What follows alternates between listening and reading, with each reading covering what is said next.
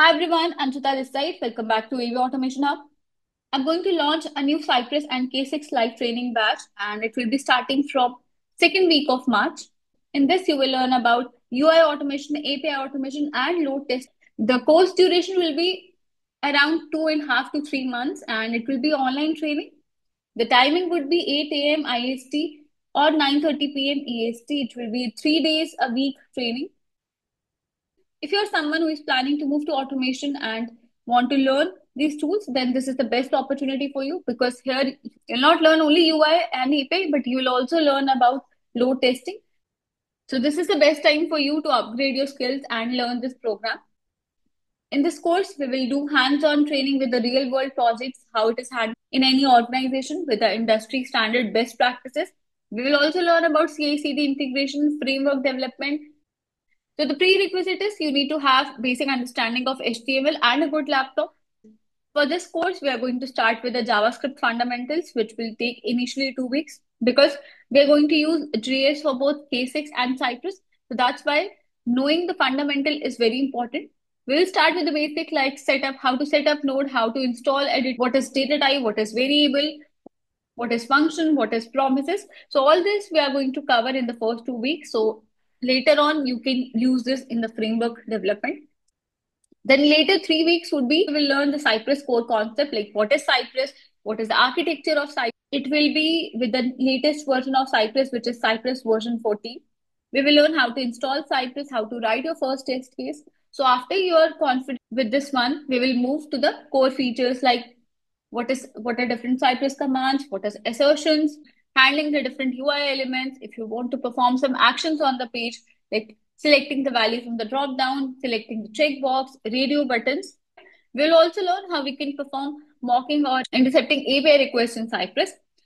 Then we'll also learn about the CSS locators, how we can select any element. If we want to select the parent element of a locator, how we can do that using the Cypress inbuilt command. This is going to be an interesting section. We will learn how to do all this, not theoretical, but with the real demo, with the real examples. So after the core features, we will move to some advanced topic like what is API testing, how to do API testing in Cypress.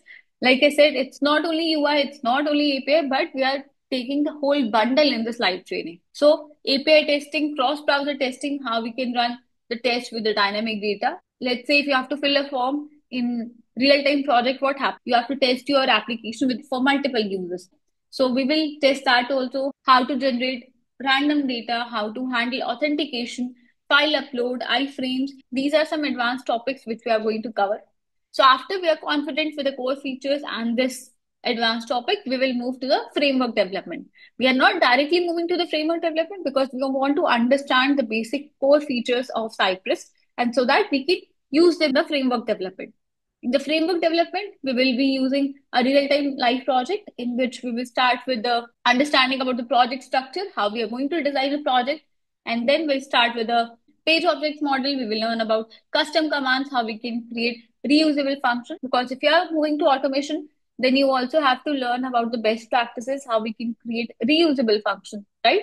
We are also going to cover BDD, and for that, we'll be using Cucumber, which is one of the most famous tools. We'll also learn a reporting part using Mocha Awesome and Cucumber HTML report. We'll see how we can take screenshots, how we can take videos, fine?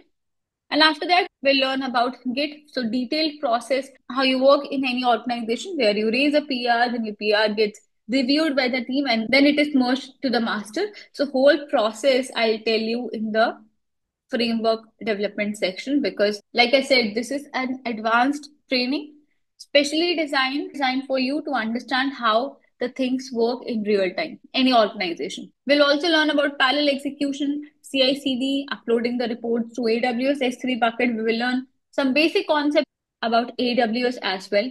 And for the cloud execution, we will be using Cypress Cloud. So after we are done with the Cypress framework development, we will move to the K6 load testing. This is one of the leading tools in the market today. It is powered by Grafana. So Grafana is a big umbrella and K6 is one of the product of Grafana. So we'll start with the K6 fundamentals. Then we'll move to the K6 installation and setup. What are the virtual users? What is throughput time? What is threshold? Because these are the terms which you should know when you are doing load testing. And in this, We are going to perform browser testing using case 6. We are going to perform API load testing using case 6. So after we are done with the fundamentals, we will move to advanced case 6 topic, how to do execution on the cloud, what are the custom metrics, how we can perform result analysis, and how to integrate it with your CI/CD. So this is a complete bundle of UI, API, and load testing. These are the course deliverables. In this course, you will get source code, framework template, best practice guide, interview questions, recorded sessions, and certificate of completion.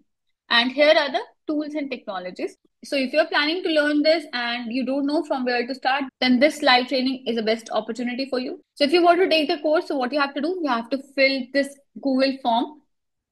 In this, you have to fill the basic details about your email address, phone number, and all the other details. Once you submit the registration form, they will send you the details on either email or WhatsApp about the next step. So if you're planning to learn automation and you don't know from where to start, then this is a good opportunity. Go for it before the slots are finished. And thank you for watching.